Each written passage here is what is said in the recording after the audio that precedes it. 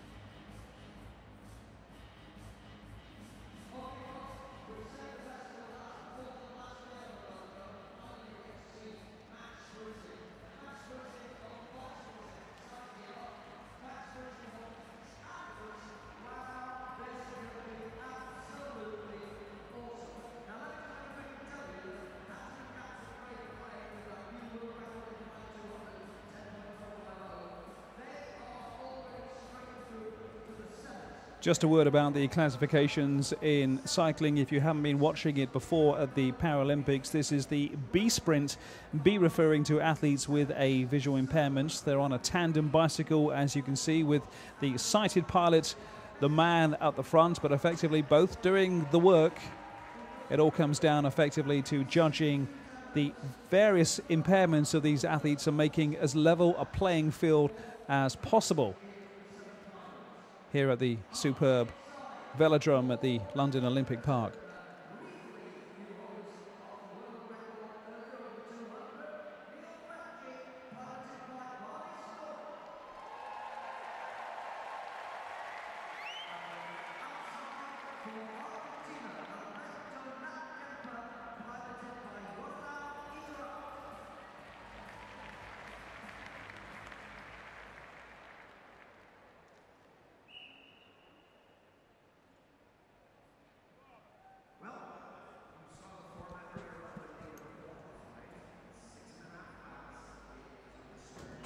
So we're underway, 6 laps of this race. Neil Facci and Barney Story.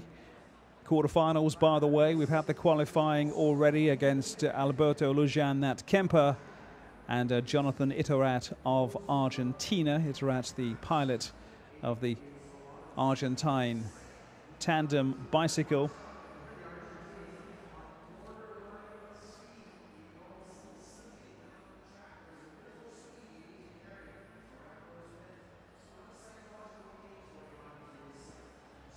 Facci of Great Britain is quite an athlete, by the way. He ran at the Beijing Paralympics and was of interest to the cycling coaches, who impressed with his performance. It's not the first time, of course, this has happened in cycling. Quite often in sports. I will have a stop while the chain is put back on the bicycle. That's a shame for the Argentine pairing. Certainly athletes do swap sports. We've seen it before in the likes of Rebecca Romero in the Olympic rowing and cycling. Seen it in the past as well with winter and Olympic sports, with the likes of Marcus Adam and John Regis, British sprinters of years gone by, taking up Olympic bobsleigh. So Facci was a runner in the last Olympics.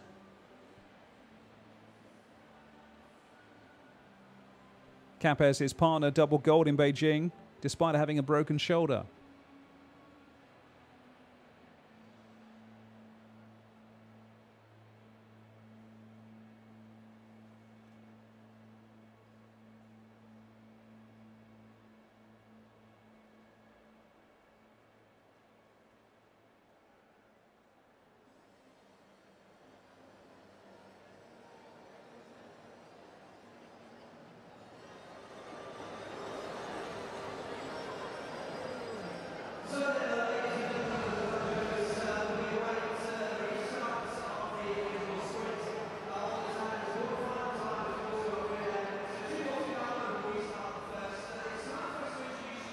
That's the Spanish team who are going to go later on. Jose Enrique Portolareo and Jose Antonio Dad Villanueva up against the Greek pairing of Christos Stefanakis and Konstantinos Toulinos, the pilot for that Greek side.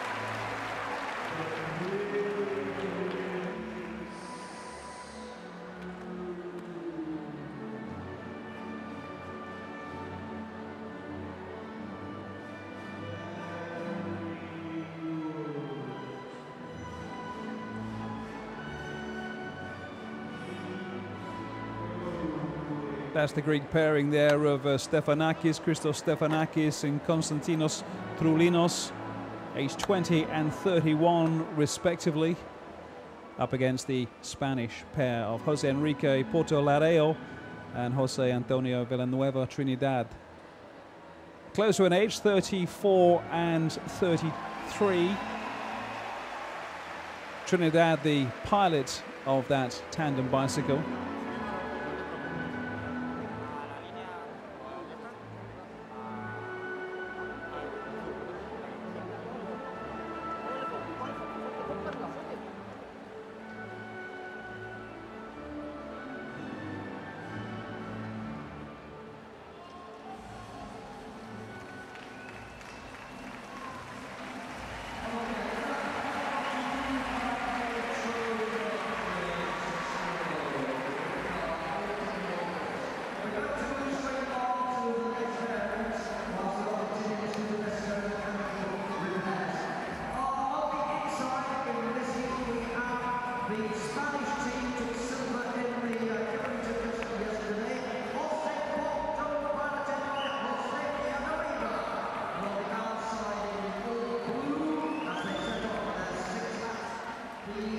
So 6 laps to go of this race, and expect, as ever, if you're new to seeing this event at track cycling, them to be quite cagey for the opening part of this race as they sound each other out and decide whether to make a tactical move up the bank of this velodrome or indeed stay low.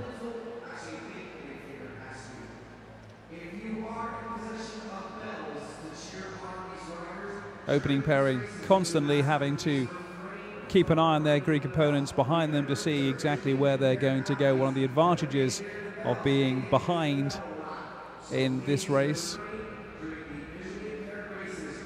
An impressive surface though to race on. The cyclists at the Olympics saying that it was a fast circuit. The wood made from Siberian pine, we understand. And certainly we saw some world records broken the other day in the track cycling and indeed all the way through the Olympics. So Porto Ladeo and Villanueva Trinidad of Spain, ahead of that Greek pairing of Stefanakis and Troulinos in the blue of Greece. As the pace steps up.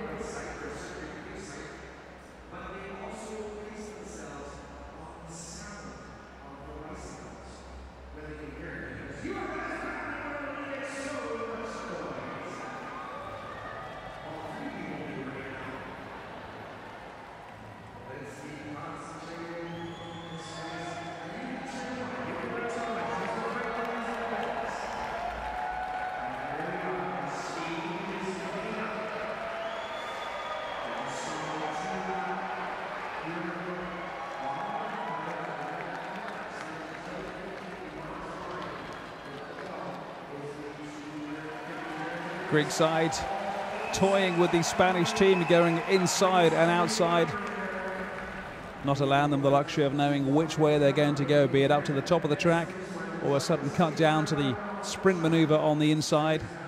Spain can take the initiative by holding that inside line.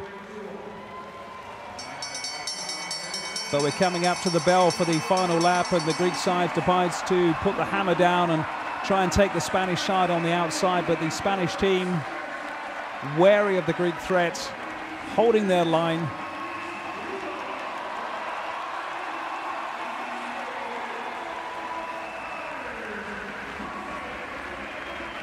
Coming into their bend and comfortably holding off the challenge from the Greek pairing. Best of three in the quarterfinals. First one to Spain. 62.015 kilometers an hour, the average time of these cyclists on these tandem bicycles, recording a time of 11.610. Thinking to be done for the Greek side. Less so for this Spanish pairing.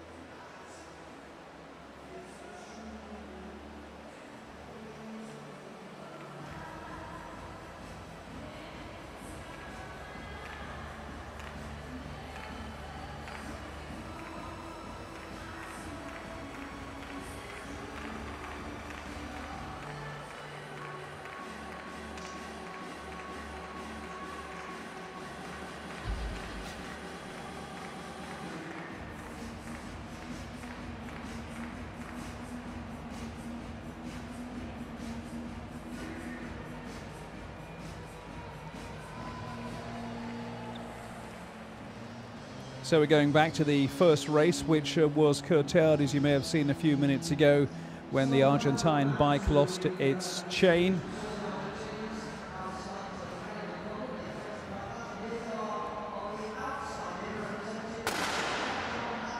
Neil Facci and Barney Story.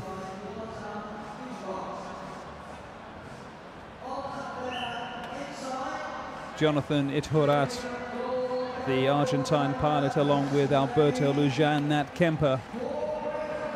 And it's the Argentine pairing who have the lead and are setting an early pace for the British pair to follow.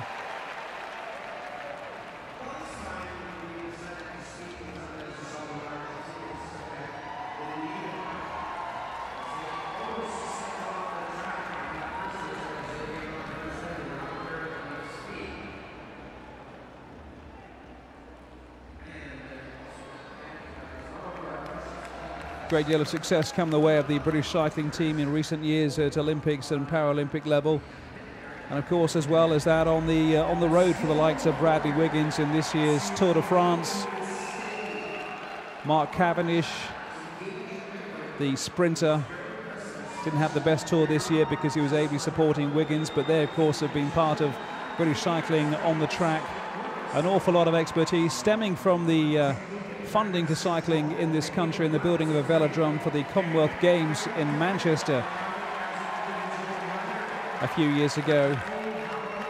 They've been reaping dividends with success in the Olympics and Paralympics with the likes of Darren Kenny, notably in the last 2 Paralympic Games. Sir Chris Hoy, Victoria Pendleton in the last 2 Olympic Games in Beijing and London. Now Facci and Story with a chance to make a name for themselves against Nat Kemper and Ituhurat of Argentina.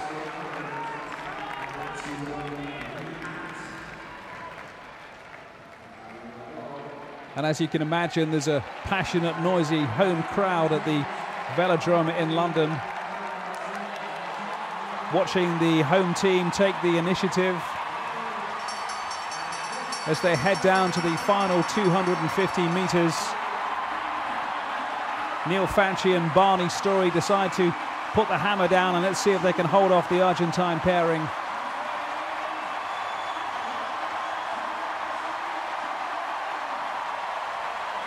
First race to Great Britain in the best of 3 of this quarterfinals of the men's individual B sprint. By the way, if you are confused very slightly over the categories, and it's easily done, we do recommend you go to the Paralympic.org website where everything is explained. Certainly this one is quite simple. It comes down to a B class, which is visual impairment, hence the piloting that the cyclists have on their tandem bicycles. And that was the maneuver there that somewhat took the Argentine pairing by surprise. Once Britain got in the lead, Facci and Story weren't going to concede that to the Argentine pair of Ituhurat and Nat Kemper.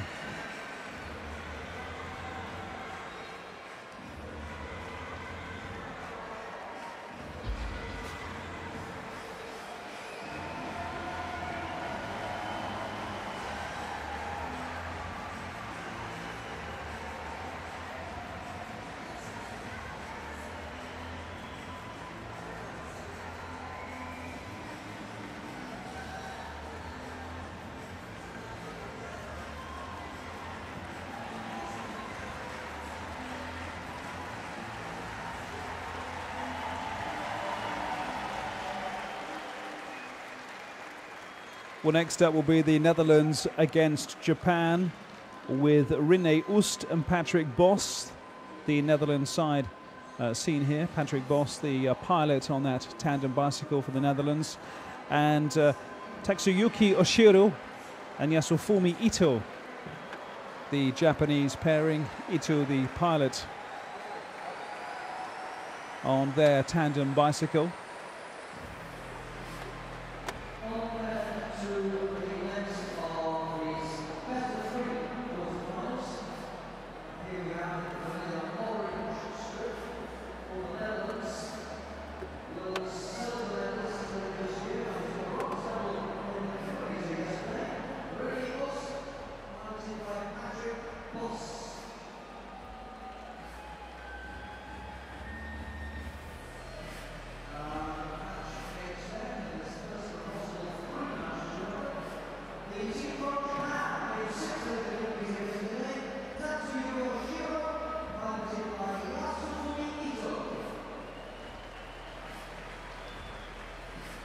Certainly as the Dutch side going into this race, who are highly ranked, possibly favourites alongside the British pairing of Anthony Capp and Craig McLean for gold medal in this competition.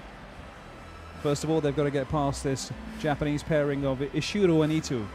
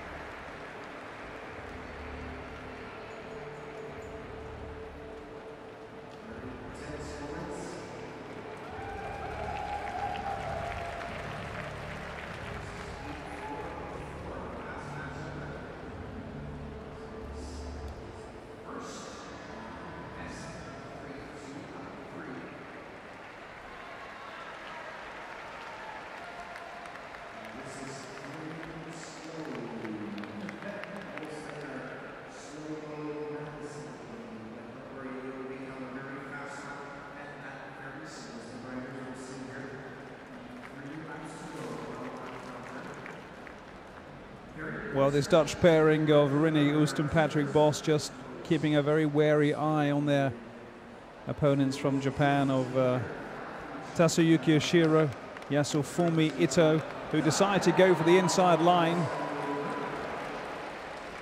and seize the initiative in this race. Oost and Bos going to have to put the hammer down to try and reel them back in, because it's been an early break by the Japanese. Question is whether they can keep the pace going into the final lap. 250 meters to go from this stage. Here comes the Dutch pair.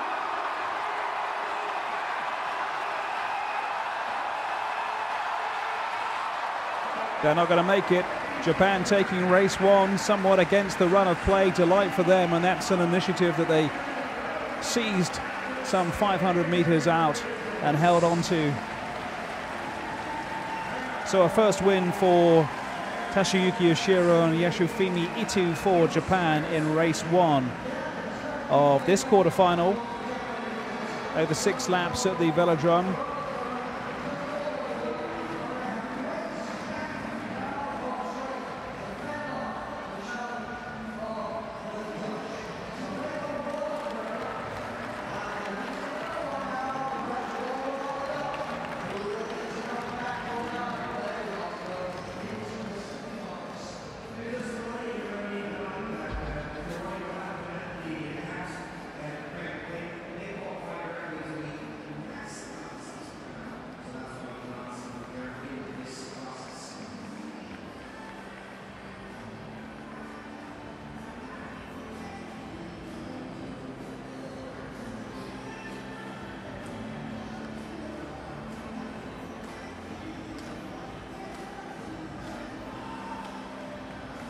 The Japanese pairing surprising their Dutch counterparts, also recording the fastest time we've seen so far in these quarterfinals, 65.843 kilometers an hour, faster than the previous high speed posted by the Spanish pairing of Jose Enrico Portolareo and Jose Antonio Villanueva Trinidad. They had 62.015 kilometers an hour.